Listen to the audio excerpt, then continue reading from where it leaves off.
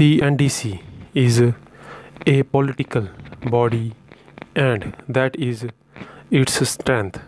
Here we are gathered in this room representing a diverse set of political backgrounds, views, and ideologies.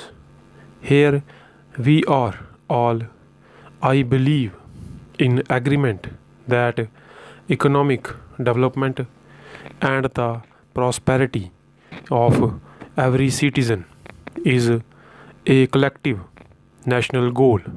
Over the last 2 days, I have heard this resonate from every speaker, and it is heartening that political differences will not come in the way of achieving our common objective of building a prosperous, inclusive, equitable, humane, caring, and just India.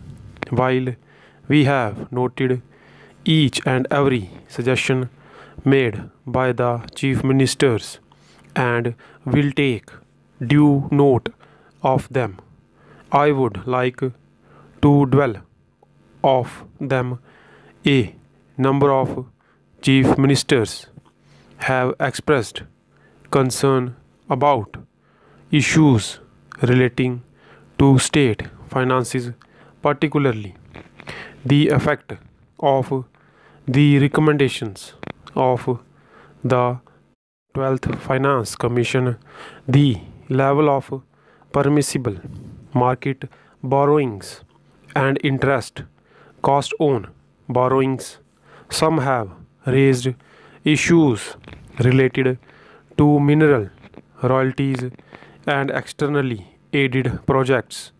The finance minister, in his intervention, has touched upon these, and I believe that he will work to allay any apprehensions that may exist. Healthy state finances are as important as healthy central finances, and fiscal prudence and stability must be our joint endeavor. Agriculture and irrigation have indeed been a common priority in all the chief ministers' interventions, and rightly so.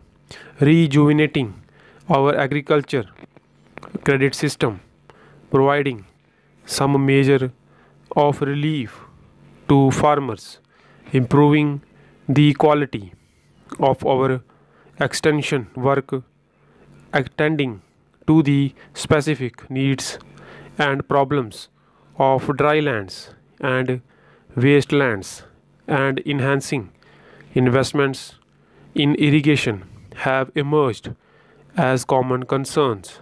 Given the importance of this sector, I believe that we could give focused attention to this subject by constituting a subcommittee of the NDC, which could submit its reports within the next 6 months for inclusion in the approach paper to the 11th 5-year plan.